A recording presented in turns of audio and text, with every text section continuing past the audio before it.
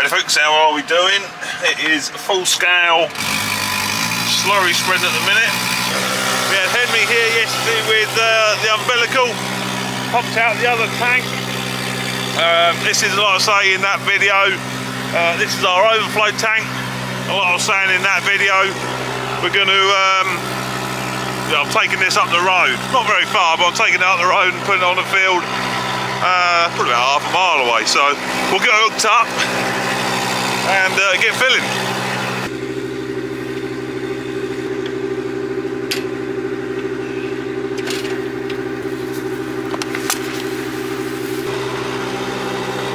Right, so while that's filling quick, we're going to have a quick look in the tank. This is, well, you joined me about halfway through the day. I think I've done, this is the 6th load, I think it'll be. I've not looked up in the tank yet. We're going to have a quick look while it's loading. At least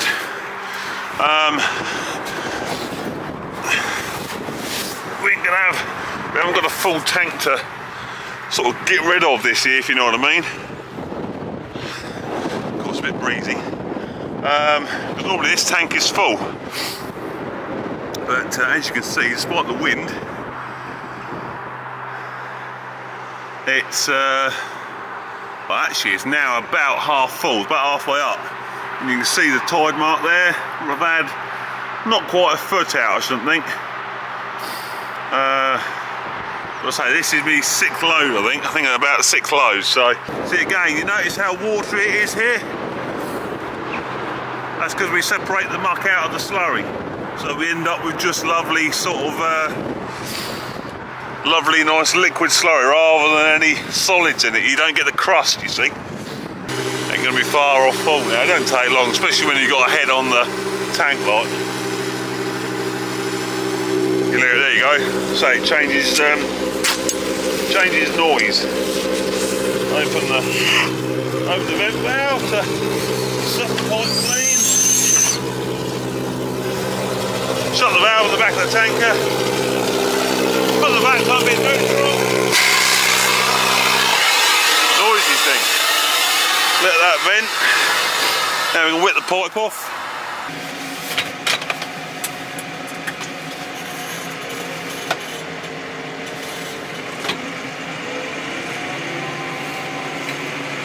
So obviously I'm on one of the T7s, the newer of the two, which is kind of a bit of a pain really, because this one hasn't got any sort of guidance on it. The older one, sort of Richard's one, that has got trimble guidance on it, so makes this job a lot easier. Because of course with the dribble bar, unlike the splash plate, the dribble bar you can't accurately see where your last pass was, because it sort of puts it, you know, sort of on the ground rather than on top of the grass or the crop or whatever you're putting it on, and you can't really see it very well, so it does make accurate application not so easy. But that is an issue, you know, possibly might get sorted fairly soon. I'm looking at a couple of auto steer systems. As soon as they, or as soon as we can organise it, basically from come and, you know, we'll have a look like. So, and that'll be an interchangeable one. So if you had to go on, you know, the TW, the fast track, or the T7, like, you know, and that'll be not guidance, that'll be auto steer. So even more accurate. But yeah, so we're without the comfort of the fast track, because of course she's still at the menders. No progress as yet since the last video when I said, like, you know, I need to give them a ring. I haven't rung them yet, so to find out what, you know, where we are and what the crack is like. But you know, it's we can, you know, do without it. Like, I mean, it always was a, you know, it's not a farm tractor, it's one of my tractors, isn't it? So it's not like the farm can't operate without it, or the TW, like, you know, they did before I was about, and they will do after, like, if you know what I mean. So but it does just give more, you know, flexibility. Yeah, obviously the more tractors you've got, you know, you're less swapping about. You have to do like We would have mucked out the compound today, which is this tractor's job, which is why she's actually so dirty, because she does the muck runs. But of course we've got it on here, so we can't do the muck. So if we had the fast track was here, that would no doubt, I'd have that on the tanker. I'd be lovely comfy, and this would be free to do that work. So you see where the extra machines come in handy in that respect, sort of thing.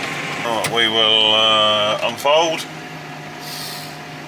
Right, so flip the control box to mass rate. I want to link the tablet to the flow meter on the tanker at the back.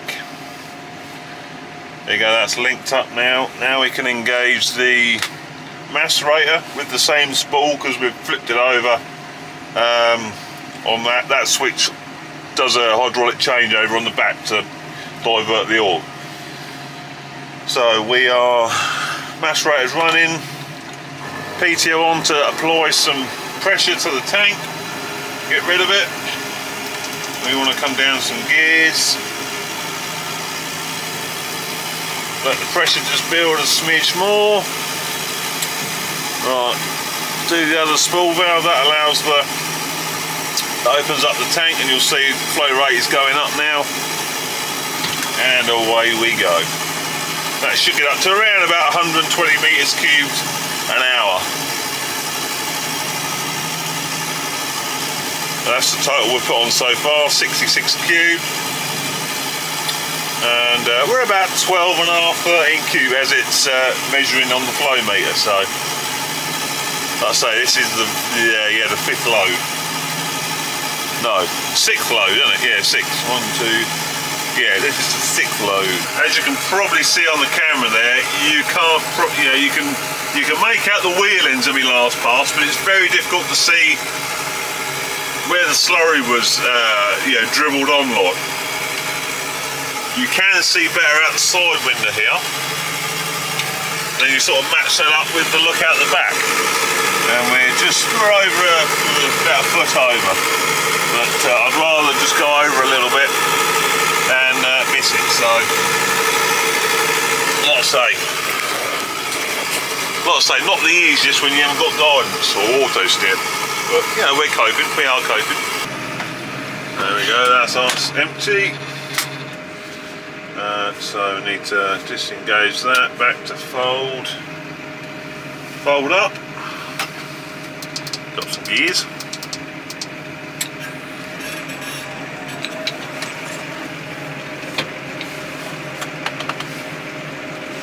We're going to get another load.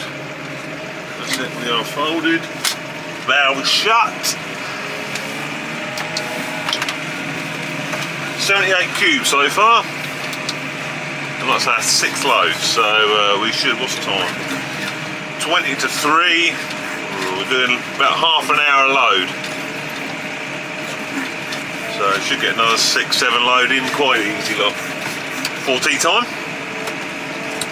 Now, Mucker is, he's just released a video a few days ago, as I record this, how he's given away another tractor.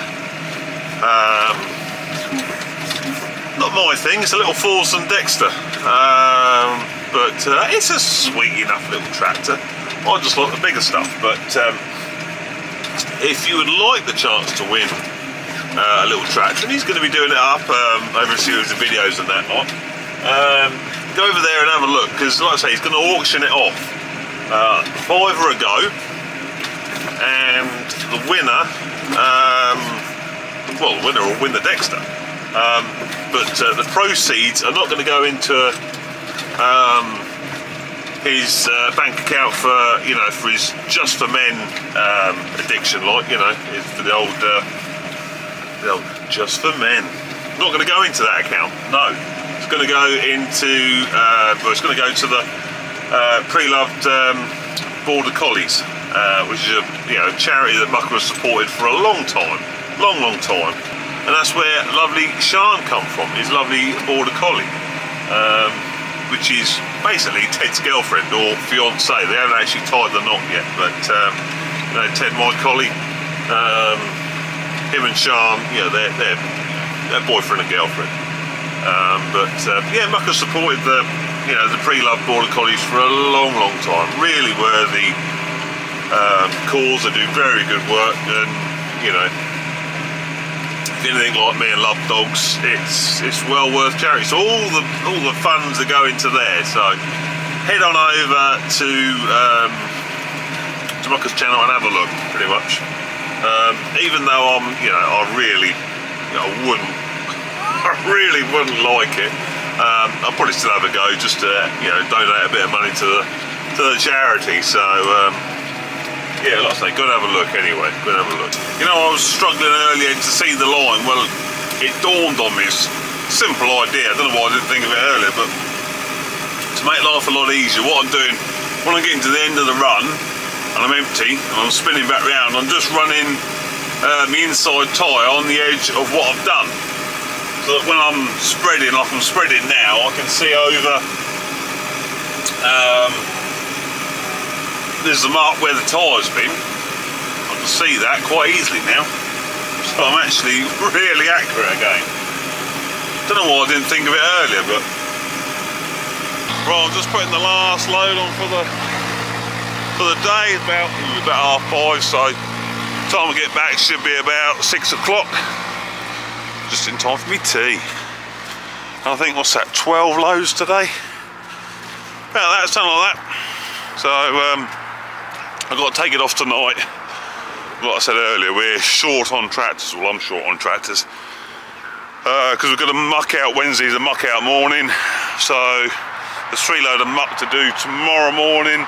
And I'll sit the tanker back on, hopefully finish that, fill them in. That's the plan anyway. Now I just wandered up here, spin you around. Now this is me trailer. Now it looks pretty much, well, definitely identical to the last time you see it. I've still not welded that bit back in. I've still not cut that off. I've still not cut the back bit off the bumper. But you know, things are sort of, you know, the nights are getting a bit lighter now, it's getting a bit warmer. I'm going to start doing a bit on this now, get it ready, like. Because I've got a company coming down to, when I shot blast it. Once I've done all the metal work, you know, I've got the steel to put the headboard on, all that. So I've got them all sort of prepped for it and ready for it. But just got to get the welder out and get everything done. Like I say, once everything's done, and everything's welded on, all the metal work's done. This company, now I'll tell you about this company when when I start doing a bit of work on the trailer. But I've got a company very kindly come and offer to shot blast it for me, so that'll be cool. So I mean, obviously that means I can then give it a lovely paint job after, so she'll look absolutely mint. That's the idea anyway. So yeah, better luck. Next few weeks we'll make a start on that, get that going, like. Then I might have a tractor to put on the front of it, you never know. There we go, that's today done. God, bugger, that's a cold old wind still. Northeasterly wind. Anyway, we're looking pretty good. You can't tell what I've done, can you? Which is ideal, it's what we're after. You know, you're not absolutely covering the plant, you're putting it slurry where you want it, on the ground. So yeah, no, this Slurryquip drill bar is proving to be a good bit of kit. I am gonna head home because it's home cooked fish and chips tonight, and I'm hungry. So anyway, I hope you enjoyed that little video, another slurry video, but that's the way it goes, isn't it? So don't forget to check out Muckers vid. The link will be in well, probably somewhere around here now, so click on it and go and have a look. Anyway, hope you enjoyed that. See you on the next one. Ta-ta!